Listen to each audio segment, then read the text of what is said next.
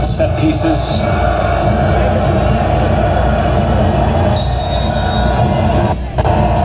Holiday drives, looking towards Julie Johnston. Krieger lets it bounce, kept it in play. Krieger's pass blocked. Up for a throw-in for the U.S.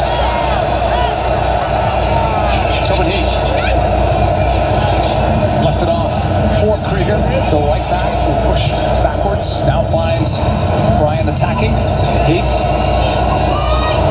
brings it closer towards the middle. Now will change. Brian towards the corner flag. The dangerous Carly Lloyd. 3 goals on the day already. Lloyd, nice move. Second move.